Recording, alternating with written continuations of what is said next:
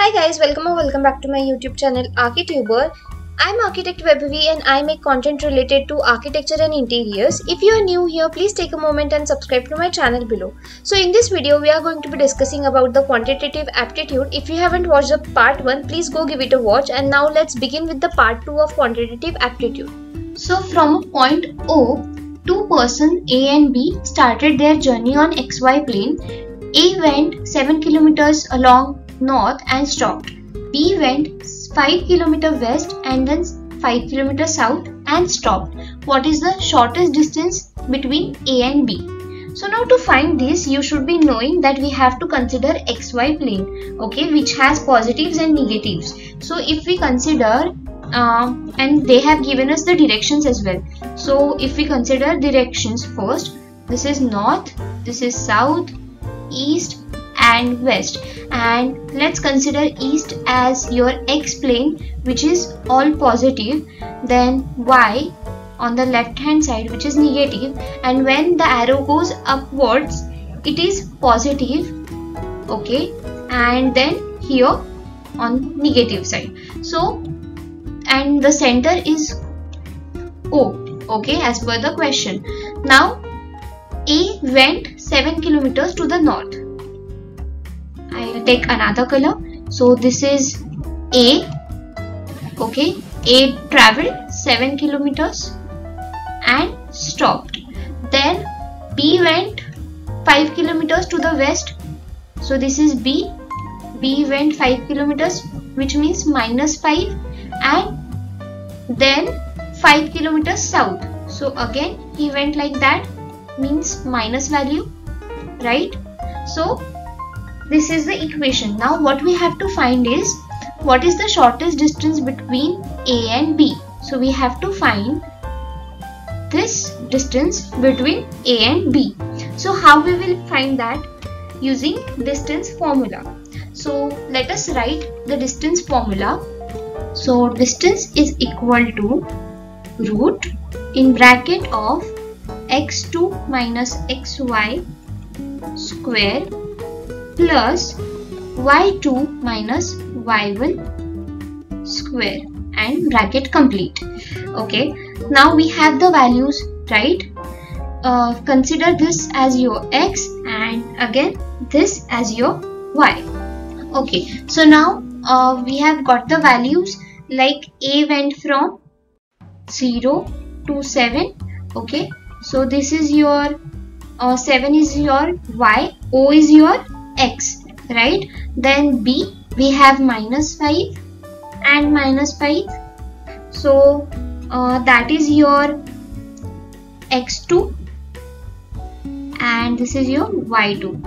Okay, we have these numbers with us. So now put these numbers. So if you put it like x2 is your -5 and -0 square plus -5 minus 7 square. So what will you get? So now if we have done this equation, the final output will be something like this, minus minus plus. So this will be the outcome. So we have this minus and minus will get cancelled and we have 5 square plus 12 square, okay, which is 25 plus 144, so that comes up to 169. So the root of 169 is 13. So 13 is the correct answer. Okay, now let us discuss about the second question. When a clock is seen through a mirror, the hour arm and the minute arm at 9 and 4 respectively, which means 9:20, 9:20, and what will be the time after 15 minutes? So we have to find what is the actual time seen from the mirror if it is showing 9:20 plus 15 minutes. So if we consider 9:20 plus 15, that comes up to 9:35, right? So if we have to put it in mirror image, how will you see 9:35? That will be your actual time. So consider this as your clock.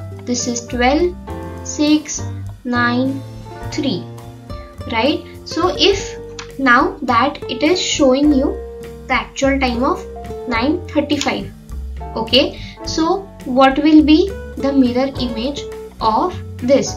So again I am putting here a clock.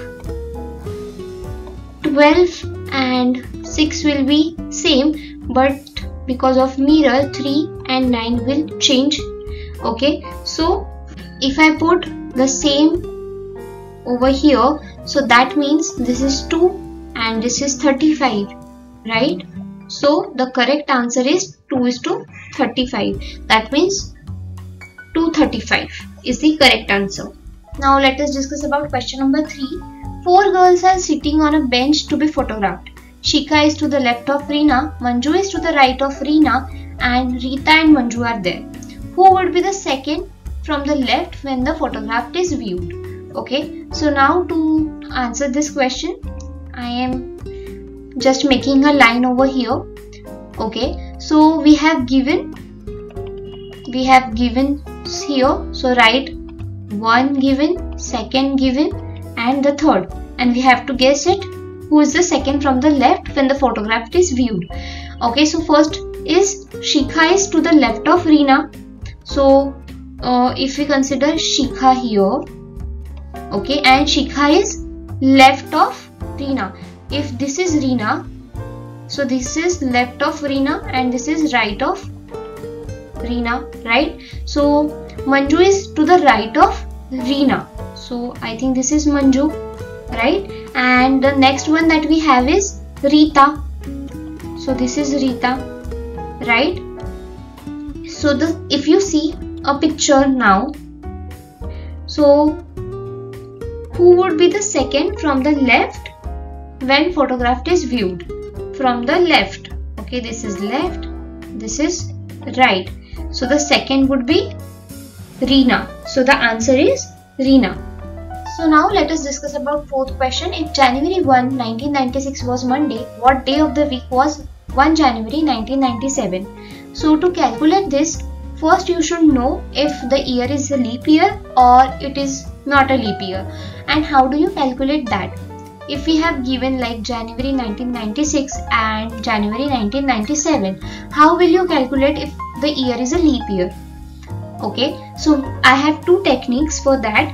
If you have any year, consider 1996. If it is divided by 4 or it is fully divisible by 4, then it's a leap year. Okay, but 1997 cannot be divided by 4 fully, so it is not a leap year. But 1996 can be divided by 4. Okay, so this is one method, and another method is now as we consider 2024.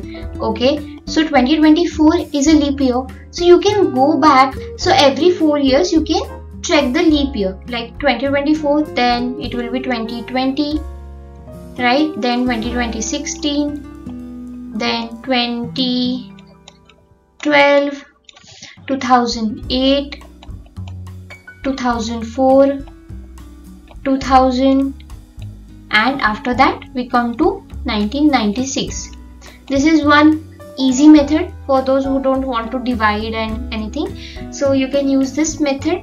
And if we know if it wasn't a leap year, your day would start exactly after 1 day later in the next year. Okay, so consider if it wasn't a leap year in 1996 and it was Monday, so it would have been Tuesday on January 1, 1997. Okay, if not a leap year. But if it is a leap year, we have extra 1 day. So if it was a Monday, then in January 1997, on 1st of Jan, it will be Wednesday, as we have 1 extra day in leap year. Okay, so the correct answer is Wednesday. So how many times the hands of a clock coincides in a day?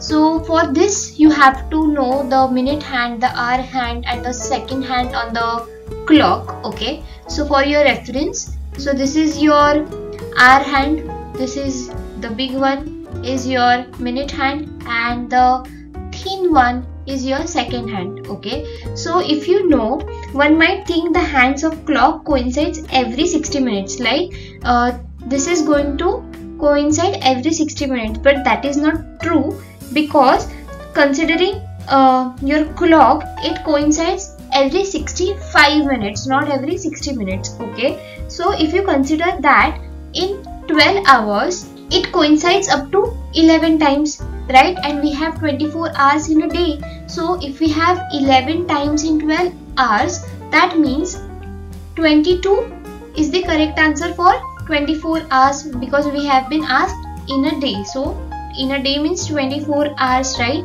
For 24 hours it will coincide for 22 times.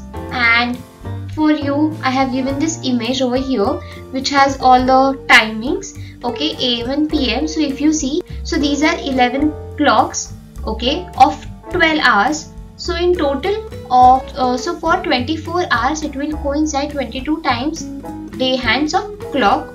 Okay, discussing about the next question. If A is equal to X% of Y and B is equal to Y% of X, then which of the following is true? So we have these 4 equations where A is smaller than B, A is greater than B, third is relationship between A and B cannot be determined, fourth is X is smaller than Y and A is greater than B, and fifth is none of the above. So what we have given in the question is, if A is equal to X% of Y and B is equal to Y% of X, right? So if we consider A is equal to X% of Y, right? So this can be also written as, percent means 100%, right? So we can write this as X upon 100 into Y. Similarly, this equation can be formed like B equals to Y% of X, right? So these two equations can be formed and we have to find out which of the statement is true, right? So if we see, if we make a linear equation out of it, 100A is equal to XY and 100B equals to Yx. Okay, so if you put this in linear equation, what will happen? 100A equals to XY, 100B Yx, or XY, you can write XY as well. So if you see, your XY and XY will get cancelled, right? Then you will have 100A equals to 100B, right? So if we cancel 100 and 100, so what equation do we get? A is equal to B, right? It is simple as that. So is it A smaller than B? It is not the answer. A is greater than B? No. Then relationship between A and B cannot be determined. It can, because it is equal. Then if X is smaller than Y, they both got cancelled, and A is not greater than B, A is equal to B. So none of the above is the correct answer for this. Now let us discuss about two basic logarithmic questions. So the first is, if log of x to the base of 10 is equal to 3, then what is the value of x? So you should be knowing simple logarithmic rules. So by solving it by using logarithmic rule, so writing here the logarithmic rule for this question. So log of a to the power to the base b is equal to c, which is equal to log of c to the base b is equal to a. Okay, so if that is a situation, so we have log of 3 to the base 10 equal to x, right? So we have this equation now, right? So the answer is 3 times of 10, which is 1000. Now again for the second question, we have log of 5 plus log 8 minus log 3. So for such question, you need to have this logarithmic rule, which is log xy is equal to log of x plus log of y. And for log x upon y, we will have log x minus log y.